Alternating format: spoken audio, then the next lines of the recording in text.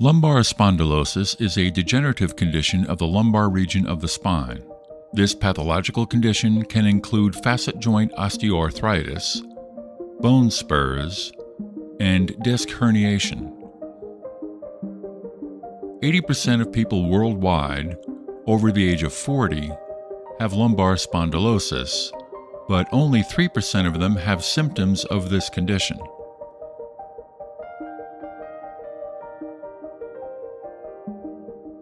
The spine is made up of 33 individual bones called vertebrae.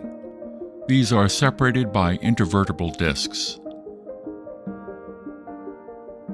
A typical lumbar vertebra consists of a body and a vertebral arch, which has several processes for articular and muscular attachments.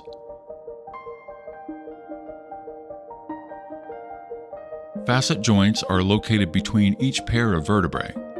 They guide and limit the movement of the spine, providing stability and bearing a share of the load on the spine.